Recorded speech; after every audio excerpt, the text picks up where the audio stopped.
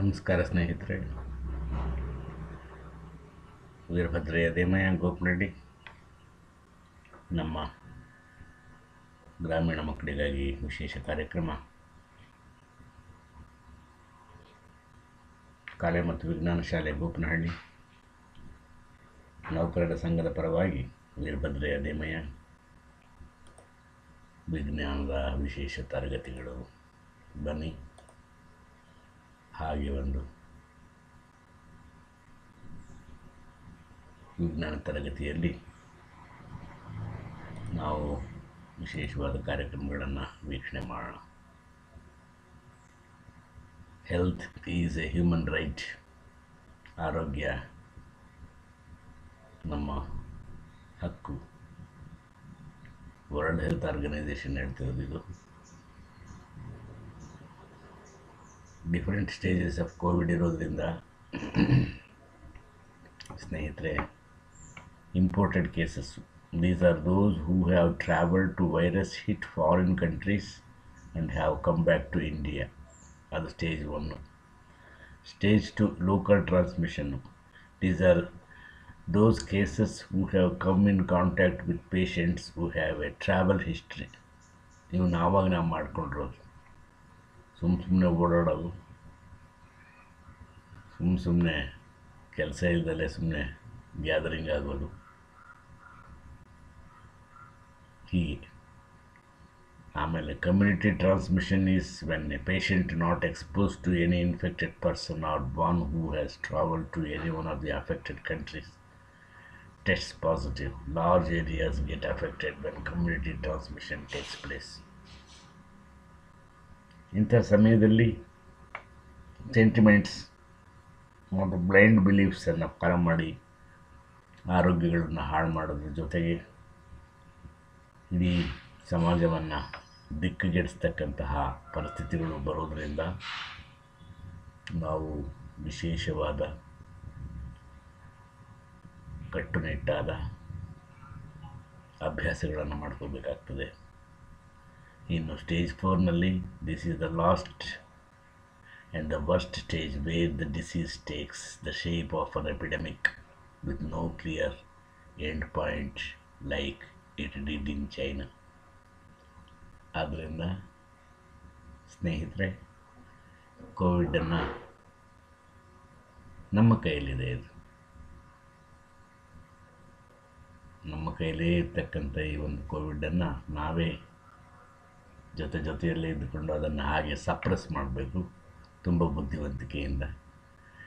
ಇದಕ್ಕೆ ಸರ್ಕಾರ ಹೊಣೆ ಮಾಡೋದ್ರಲ್ಲಿ ಅರ್ಥ ಇಲ್ಲ. ಪ್ರತಿಯೊಬ್ಬ ವ್ಯಕ್ತಿಯೂ ಸಹ ಸಾಮಾಜಿಕ ಮೌಲ್ಯಗಳನ್ನು ಕಾಪಾಡಿಕೊಂಡು ಕೆಲವು ವೈಜ್ಞಾನಿಕ ಚಿಂತನೆಗಳನ್ನು ಮಾಡಿಕೊಂಡು ಈ ಒಂದು ಕೋವಿಡನ್ನು ನಾವು ಎದುರಿಸಬೇಕಾಗ್ತದೆ ಸ್ನೇಹಿತರೆ.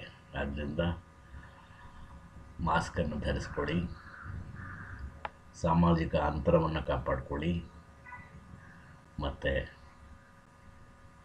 ಆಗಿಂದಾಗೆ ಕೈಗಳನ್ನು ಸೋಪಿನ ನೀರಿನಿಂದ ತೊಳೆಯಿರಿ. ಶುದ್ಧವಾದ ಮನಸ್ಸುಗಳಿಟ್ಕೊಳ್ಳಿ, ಶುದ್ಧವಾದ ಪರಿಸರವನ್ನು ಇಟ್ಕೊಳ್ಳಿ. ಇಂತಹ ಕೋವಿಡನ್ನು ನಾವು ಎದುರಿಸಬಹುದು. ಕೋವಿಡ್ ಬಂದಿರೋದು ಅದಾಗದೇ ಬಂದಿಲ್ಲ. ಅದಕ್ಕೆ ಕಾರಣ ಮನುಷ್ಯನ ಚಟುವಟಿಕೆಗಳು. ದೈನಂದಿನ ಚಟುವಟಿಕೆಗಳಲ್ಲಿ ವ್ಯತ್ಯಾಸಗಳಿರೋದರಿಂದ ನಾವು ಇದನ್ನು ಬಹಳ ತೀಕ್ಷ್ಣವಾಗಿ ಪರಿಗಣಿಸಬೇಕಾಗ್ತದೆ ಸ್ನೇಹಿತರೆ. ಇದರ ಬಗ್ಗೆ ನಾನು ಹೆಚ್ಚಿಗೆ ಹೇಳಲಿಕ್ಕೆ ಇಷ್ಟಪಡೋದಿಲ್ಲ.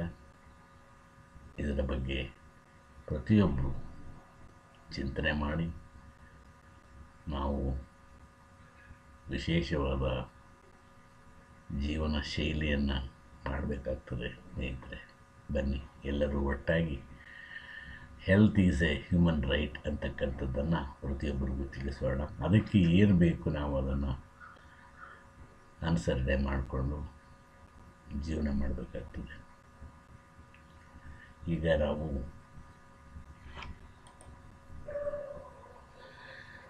Welcome, Science Classes 7 Ncert Chapter 6 Physical and Chemical Changes.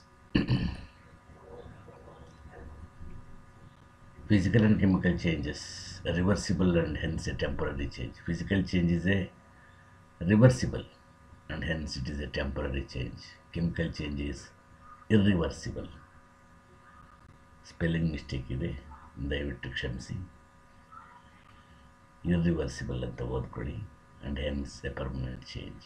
ಇದು ನಾನೀಗ ಚೇಂಜ್ ಮಾಡ್ತೇನೆ, ರೆಕಾರ್ಡ್ ಮಾಡ್ತಾ ಇದ್ದೀನಿ, ಅದರಿಂದ ಮಾಡಲಿಕ್ಕೆ ಆಗ್ತಾ ಇಲ್ಲ. ಓಕೆ, ಈಗ physical change, examples of physical change. ಆಗ crushing of A can, melting an ice cube, boiling water, mixing and sand and water, breaking glass, etc. are the physical changes, examples of the physical changes. Photosynthesis is a chemical change, my dear friends. Photosynthesis is a preparation of food with the help of chlorophyll in the leaves to make its food. The plant needs chlorophyll and sunlight. This is the chemical change. This is the chemical change because of the carbon dioxide and water in the presence of sunlight gives sugars and oxygen, my dear friends. So this is the chemical change. Classify the changes involved in the following process as a physical and chemical changes. Dissolving sugar in water is a physical change. ಧನ್ಯವಾದಗಳು. ಮುಂದಿನ ತರಗತಿಗಳಲ್ಲಿ ನಾವು ವೈಜ್ಞಾನಿಕ ಚಿಂತನೆಗಳನ್ನು ಮಾಡ್ತಾ 7ನೇ ತರಗತಿಗೆ ಗ್ರಾಮೀಣ ಮಕ್ಕಳಿಗಾಗಿ ವಿಶೇಷ ಕಾರ್ಯಕ್ರಮವನ್ನು ಹಮ್ಮಿಕೊಂಡಿದ್ದೀವಿ. ಬನ್ನಿ, ಕೈ ಜೋಡಿಸಿ VVSM ಅಕಾಡೆಮಿಗೆ ಸಬ್ಸ್ಕ್ರೈಬ್ ಮಾಡಿ. ದಯಮಾಡಿ ನಮ್ಮ ಚಾನಲ್ಗೆ ಸಬ್ಸ್ಕ್ರೈಬ್ ಮಾಡಿ. ಮುಂದಿನ ಅದ್ಭುತವಾಗಿ ಮೂಡಿ ಬರ್ತಕ್ಕಂತಹ ವಿಜ್ಞಾನದ ತರಗತಿಗಳು, ಪಾಠ ಪ್ರವಚನಗಳು ನಿಮಗಾಗಿ ಸ್ನೇಹಿತರೆ. It is for you. Subscribe our channel BBSM Academy, the unique academy in the Vision Village School Master, Gopnalli. Contact 9663828428.